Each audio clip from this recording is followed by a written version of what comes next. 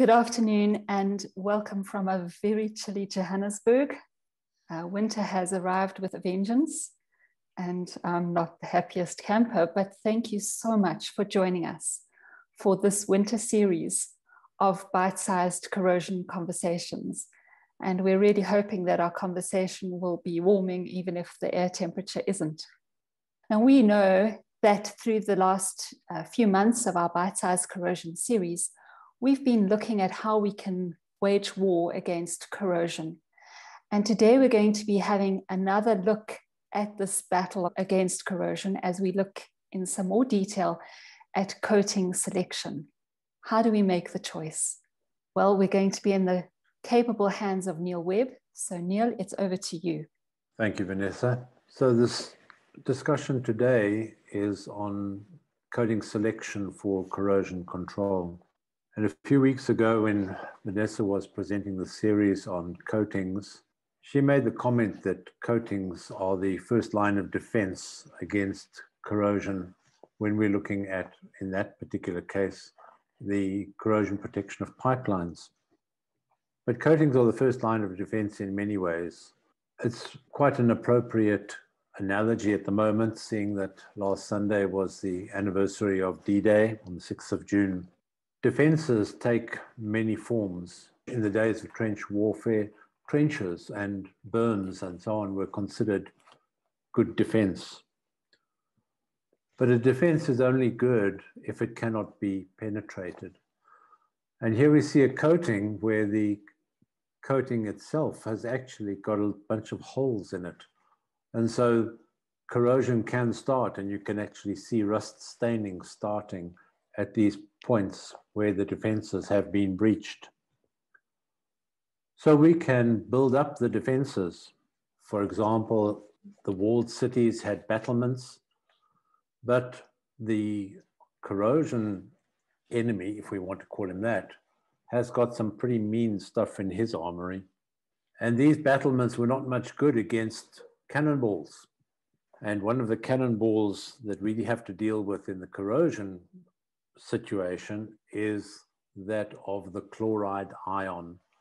And the chloride ion is prevalent particularly in marine environments. As you can see, the state of this ship, which is being severely battered and is busy disappearing at a fairly rapid rate of knots, excuse the pun. So in looking at the selection of coatings, we need to consider a whole lot of different aspects. The location, where is it? What is the environment like? Is it arid or humid? What's the rainfall? How hot is it? What's the humidity? What's the chemical contamination like? And so on and so on. And one of the best weapons that we have in our armory in terms of coating selection is a very useful standard that has been put out by ISO. It's called ISO 12944, and there are 9 sections of it, if I remember correctly. But this set of standards gives us guidance in terms of what coatings to use under what conditions. But we need to know how corrosive is the environment. We need to know how long the coating has to last. You know, one is going to use a very different system if you only want something to last 5 years compared with 20 years. And then which coating system should be used. And there is a bewildering array of coatings that is available. We have here in South Africa a very excellent publication that was done by Darrell Janse van Rensburg as part of her thesis for the university, where she has taken an original corrosion map developed by the CSIR and expanded it and updated it. And it defines the overall corrosion conditions that you will expect to find in various parts of the country. And similar map exists for many, many parts of the world. And this is a really good first stop to decide what sort of environment you have to deal with in terms of selecting a coating system. We need to remember, though, that even in arid conditions, we have challenges that are not necessarily immediately apparent. If you were to put some coatings in this desert environment, they would literally shrivel up and die, just like the vegetation does, because they are not resistant to the effects of ultraviolet light. But perhaps the biggest issue with corrosion is that of humidity. This gives a very good example of the effect of humidity. This illustration is the result of differing levels of humidity on the corrosion of pre-stressing wires in a cable-stayed bridge. And you can see that as the humidity climbs above 60%, so the corrosion rate increases drastically. One thing we need to remember in terms of our coating selection is that all organic coatings are permeable to both water vapor and oxygen. And it's just a case of how long it takes for these two components to actually diffuse or osmose through the coating. And when those components, water vapor and oxygen, get to the substrate, they may well find that there is a situation that actually promotes corrosion. In this photograph, you can actually see that on the left-hand side here, we have residual mill scale, and the rest of the photograph is already pretty corroded. When we look back at the corrosion cell that we are very familiar with, we normally look at iron and copper or zinc and iron. But here, if we just have a look at this, as the anode, we have iron. As the cathode, we have mill scale or iron oxide. And when you have these two components on the surface, you have a built-in corrosion cell.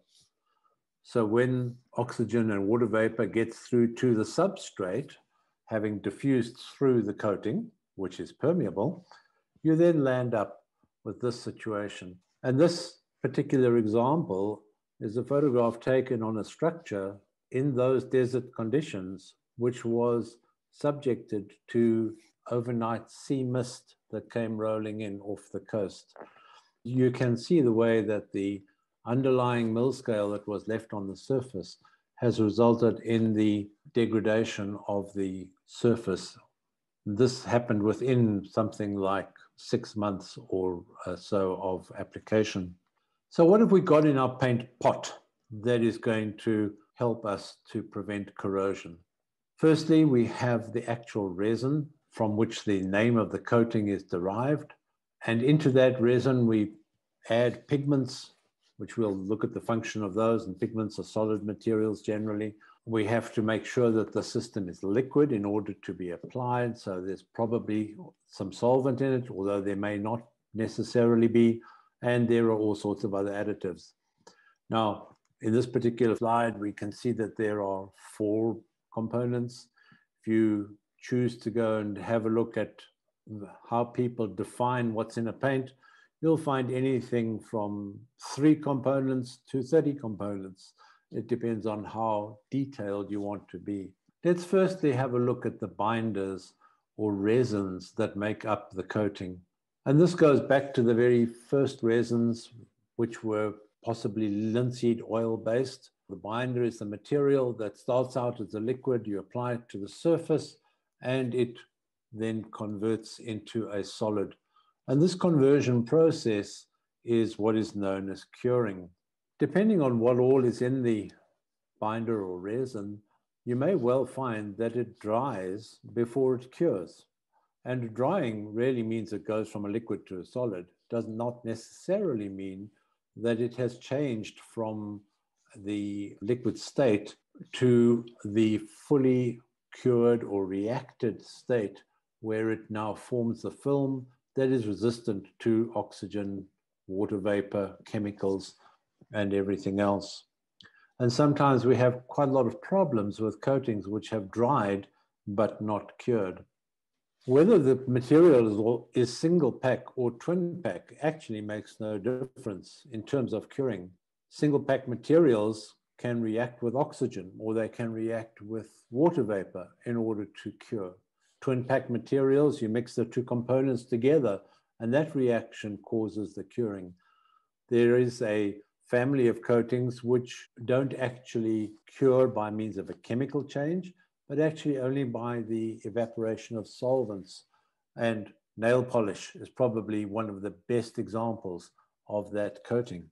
I think it would be quite expensive to paint an industrial structure with nail polish, but there are industrial equivalents to that. The solvents that are in the coating are often known as taxis. Taxis are vehicles that carry people from one place to another. Solvents are the taxis that take the coating from the paint tin and put it on the surface, and then they evaporate and go away. We can add thinners to make the coating more easily applied. These thinners are generally the same family as the solvents that are already in the resin, and this is a very important aspect of coating application, is to make sure that the correct thinners are used. Otherwise, we can get some very unpleasant and unwanted results. So what binders do we have available that we can use? Well, here's a list of some of them: alkyds, polyurethanes, inorganic zincs, acrylics, epoxies. Where do we use them? How do we use them? Well, that's the subject of many weeks of study, and there's absolutely no ways that we can go through all of that in the 20 minutes or so that we have available today. So I'm just going to give you some basic introductions as to some of the things that we look at when selecting coatings. Other than the binder, and continuing in our military theme, we've got a host of other components in our system which provide us with corrosion protection. Most important is that the coating that is being applied has to be applied to a clean surface. If it's not clean, then the coating adhesion is affected, and we also have the possibility of corrosion reactions that can occur. And often blistering or osmotic blistering is caused by the reaction between moisture and oxygen that diffuses through the coating and reacts with dirt that is left on the surface of the steel before it is coated. In talking about adhesion, one of the best ways of achieving adhesion is to have a rough surface, which effectively increases the surface area that is available for the bonding reaction that occurs between the coating and the surface itself. I've grabbed zinc phosphate as an example. This is an active pigment.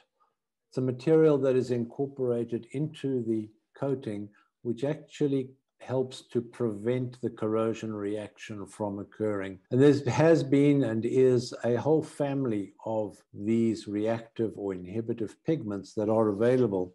When we have a coating system, as you can see in this photograph, which is a cross-section in this 4 layers of coating, you may well find that you have zinc phosphate or other pigments in these various layers which help to prevent the corrosion reaction from occurring.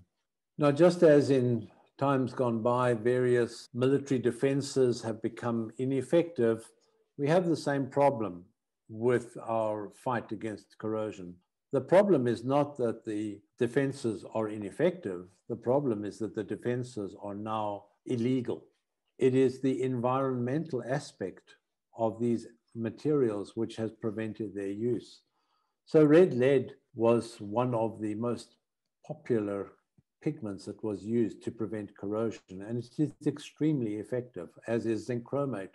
However, both of these have now been banned because of their toxicity and their tendency to cause cancer. They're known as carcinogens or toxins. So we don't have those in our armory anymore. One of the things that we have in our armory is metallic zinc. This can be used as a coating on its own, as in galvanizing. And galvanizing is an excellent corrosion protection system because the zinc forms passive layers in the presence of oxygen, which actually slow down the corrosion reactions and give us far greater life than ordinary uncoated steel. There's an acronym that can be used to describe the various mechanisms that we have in our armory against corrosion, and we call it the big picture. B stands for barrier type coatings. In other words, all we're doing is preventing the environment from getting through to the substrate. And in this regard, pigments such as glass flake, micaceous iron oxide, perhaps leafing aluminium, and other things like that are very effective. This cross-section shows you the effect of glass flakes. Now, these are very large glass flakes compared to what is used in modern coatings. And you can see that these glass flakes will prevent the diffusion of water vapor and oxygen through the coating as they move down towards the surface. The next one that we have already mentioned is that of inhibitive pigments, such as zinc phosphate. And in your typical coating, you will have these inhibitive pigments in the layers that are close to the substrate. Now, in this photograph, the substrate would have been where the red resin is at the bottom. This is a paint flake that was taken off a failed coating and mounted in resin to have a look at the composition of the coating. And the original substrate was there where the red resin is now in the bottom of the picture. And that gives you a really good example of what the original profile of the surface would have looked like. Our third general classification of types of coatings and pigments is galvanic. And in that case, we are talking about the active metallic zinc pigments, which, if they're not in the form of galvanizing, can be applied in the form of zinc dust in various binders. The biggest challenge with this is to make sure that you've got enough zinc in that coating that those zinc particles actually touch each other and provide you with electrical continuity. Otherwise, the galvanic action cannot be effective. So when we come to select the coatings that we're going to use, we have to consider a number of things. So please consider the environment, not only the macro environment as per that corrosion map, but also the micro environment. And I'm going to show you an example of a micro environment in a moment. If you take a chemical process and put it in the desert, the corrosion that occurs in and around that chemical process is going to be specific to that process and will have nothing to do with the fact that it is in the desert. Another aspect is that of the interim condition, that which happens during construction. So if you have a fairly low-level coating system that is designed for indoor use, where it's a dry, air-conditioned atmosphere, like an office block or a warehouse, but during construction, this is exposed to high humidity and marine environments, for example, that system that was designed for indoors is going to fail very quickly. We need to consider what we are applying the material to. Are we applying it to heavy steel, light gauge steel, galvanized steel, stainless steel, clean steel, dirty steel? All these different aspects need to be considered when selecting the coating that's going to go on the top. What surface preparation are we going to use? You cannot blast clean thin gauge plate because the surface energy from the blasting will cause that plate to buckle significantly. And then we need to make sure that we have addressed the aspect of life cycle costing. We do not want to apply a coating that needs repair or recoating every 3 years if your structure is required to have a 50-year life. You really only want to maybe coat it every 10 years or every 20 years, depending on the access. Using a low-cost coating at the construction phase is going to land up with high repeat costs as we progress through the life cycle of the component. So here's an example of considering the substrate.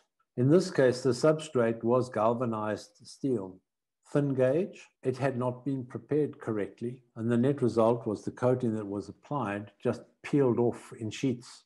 Another aspect of galvanizing is that of the nature of the zinc surface. This is taken from times gone by when they used to make soap by mixing fat and lye. Lye being sodium hydroxide effectively, or sodium carbonate. In other words, an alkaline.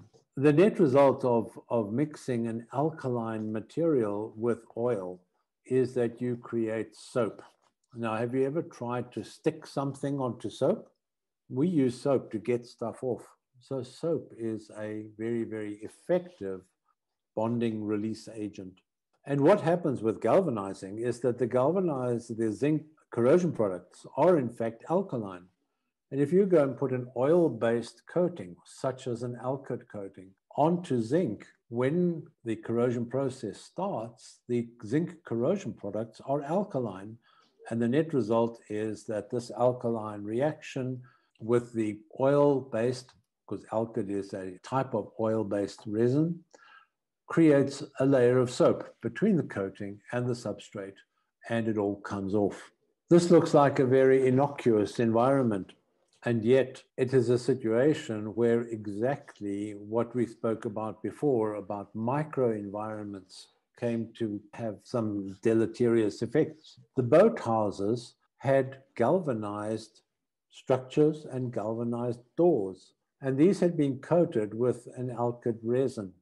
And the high humidity associated with the proximity to the water, plus the low temperatures associated with the river, landed up with this coating then reacting with the substrate and requiring recoating every 2 years or so, much to the distress of the owners of the infrastructure.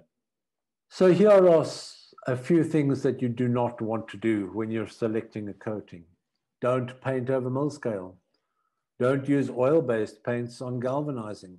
Don't expose epoxy to ultraviolet light. It doesn't like it. It degrades. Don't use the wrong thinners.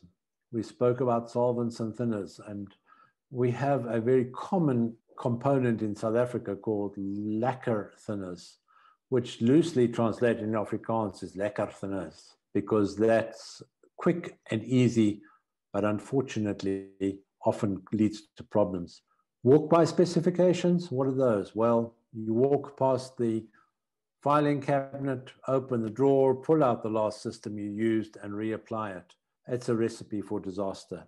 We have a plethora of components that we have available to us. You can just see all those different names, and you have a very confused bird sitting in the tree. His name's Polly, and he represents all the polys: polyurethane, polyurea, polyaspartic, polysiloxane, polyester. How about polyfiller? I don't think so. Make use of the materials that give you added protection in the form of, say, glass flake, micaceous iron oxide.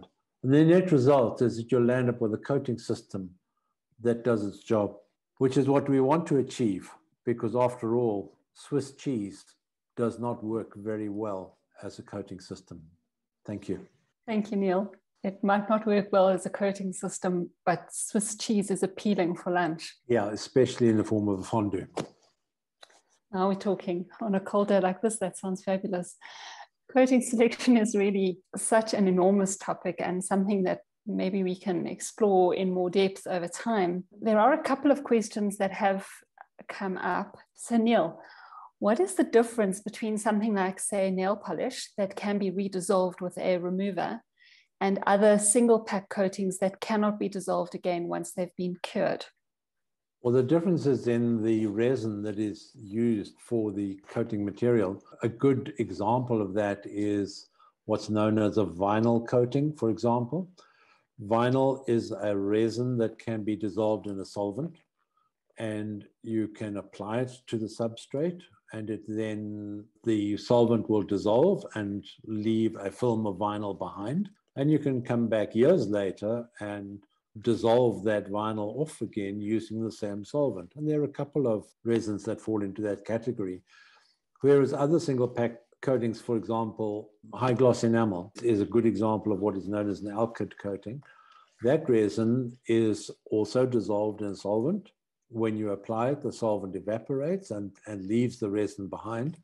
But that resin then reacts with the oxygen in the atmosphere and forms a relatively hard cured coating, which will not redissolve in the thinners or the solvents because it has in fact undergone a chemical change. And so that would have ramifications on the overcoating process, what you can and can't apply over the various coatings. Correct, yes.